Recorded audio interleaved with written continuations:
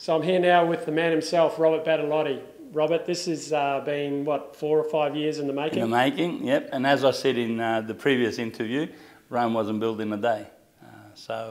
But I am excited about being here and bringing our project to the market, because I think it's been well thought, and we've had sleepless nights in doing this project, so I'm excited. I've got butterflies in my stomach. Tell us about the jobs. There's thousands of jobs. Like any other projects, the start is always the hard bit. But this particular project, I believe that it's going to have a run because we have got a product that is well priced, and it's got capacity in delivering what people want. Like if you're downsizing, you really need to come and have a look at this product, because it's a product made for yourselves. And if you're a first-home buyer, I mean, when you calculate the 15,000 and the 25,000, that's just about 15%.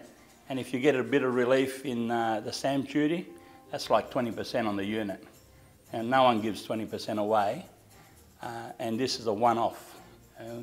Anybody that's in the market to buy should really come and have a look at our display and buy. You came from Italy 35 odd years ago. You made the Gold Coast home.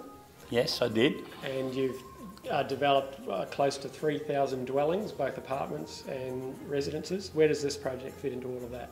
Is this the creme de la creme? It's one of the probably highlight of Azzura. This is a big project for us, and we most likely will have partners join us along the way, especially when we go into the high-rise of 108 levels. We'll definitely bring in JV partners. And how many employees, how many workers do you think you'll have on the first stage? On the first stage, we're probably going, at full capacity of the project, around the 300-400. Okay, and for the entire project? The entire project over the years will probably be around the 3,000. That's a lot of employment for Southport, huh? Definitely so, and if the government was to give a bit of contribution in that, we'll probably get there even earlier. Good stuff. Well, thanks for your time, congratulations, and I hope the project goes well. Thank you, Steve, and thank you for your time, and it's been a great day, and sharing this time with you has been great.